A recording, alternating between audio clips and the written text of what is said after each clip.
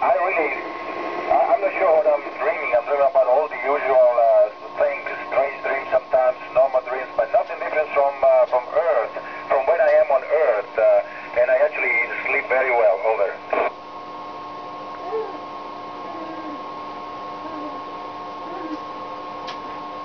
Well, Daniel, I think I will actually, I feel I will smell the earth, the smell of the wind, feel the wind, and probably eat something fresh, because I haven't eaten something fresh for a long time. Over.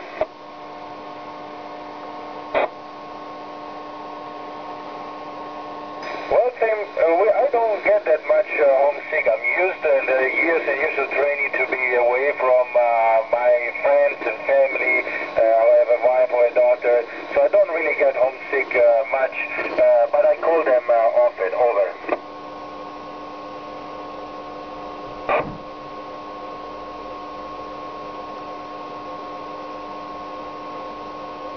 And Daniel, everything is going fine here. Alexander and Oleg returned to Earth a couple of days ago, but Dimitri is right here and is waving, so everything is going fine. You're working really well. Over.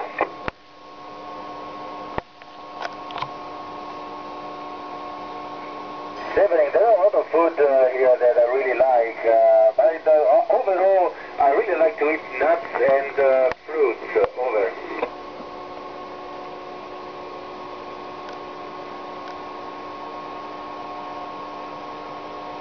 Well, Dominic, I'm not sure if you're talking about the re-entry flight with the capsule, which is, it's a really big re-entry. I'm not really scared. I'm actually looking forward to it and experience this wild ride. And everyday life, I think everybody has everyday days. It's just on us to make them special. Over.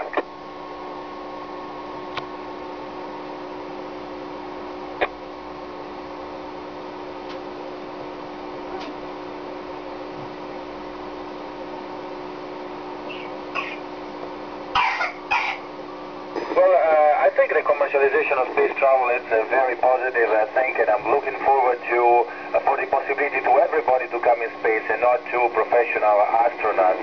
And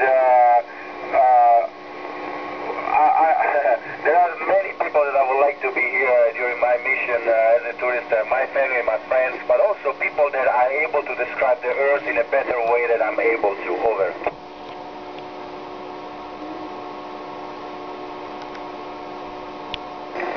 Here in the station, we work together and live together.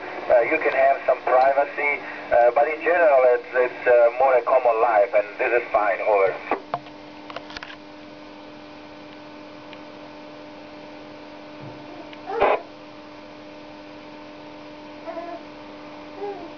Well, Natalie, we of course, obviously, every day there are little misunderstandings and things like this, but we train long enough, and we know each other long enough, and we know what are the positives and negatives. We can get along, and so far we've been very successful. Over.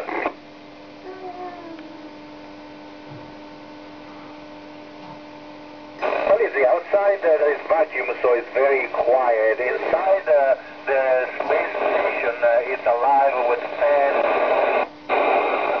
Air to circulate all the time, so there are little noises here and there, but I find it very peaceful. No cars, no trains, no big noises. Over.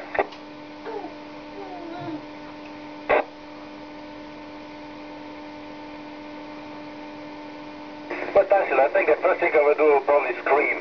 Okay. And after a few seconds, I will then deploy. We have a little jetpack, very little, but we can deploy. We can go back to the station. You need to be really careful because it's not. It works, but you need to be careful with it. Over.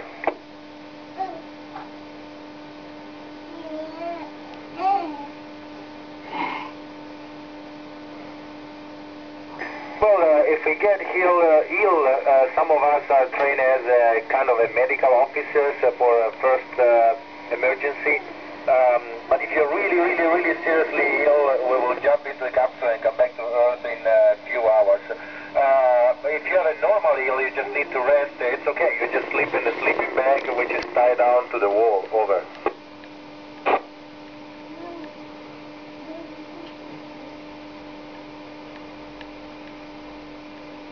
Oh yes, Alina, there is many years of training. It took me 9 years before flying my first spacecraft. And it looked to me I was still back in school every single day. I mean, doing homework, studying, and doing all of these things. But I had fun, and the important thing is that you take it as fun. Over.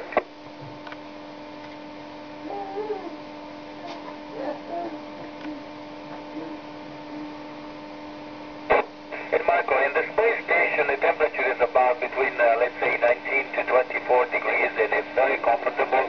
Some people stay in shorts. I have long shorts, and of course, when you're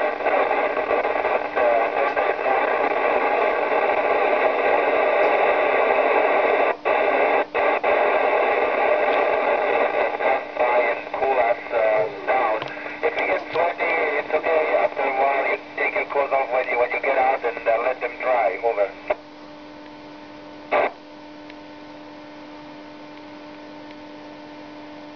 Mateos, yes, there's a lot of debris up in space, mostly very small, but have a lot of kinetic energy, so we have a debris shield around the station trying to keep them away. And yes, the station has been hit by little things. Big things, we actually see them from radars on the ground, and we move the station in order to avoid them. So far, so good. Over.